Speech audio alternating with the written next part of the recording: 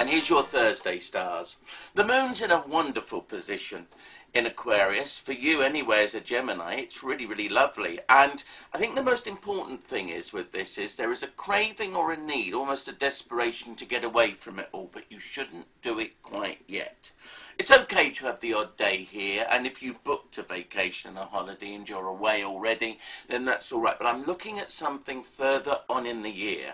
Do not rush into booking any more holidays or travel or vacations yet a while. Something's not right with anything to do with travel, international matters, or even money today. So I just want you to stand back, be wise now rather than wise after the event.